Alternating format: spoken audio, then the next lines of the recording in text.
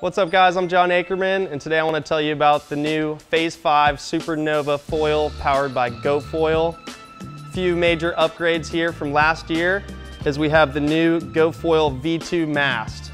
And what we did here, we upgraded the fuse. This actually got bumped forward. So now your wing is actually farther forward, which gives you more pumping range, more glide, and more lift, which is awesome for pumping to the second wave, boosting airs, dock starting, and also gives you some more speed.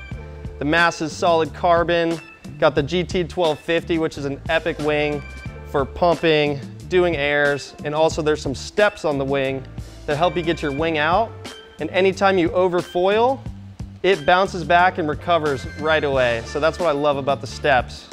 We got the 14 tail. This is a long tail, which makes it super stable and very user-friendly for beginners.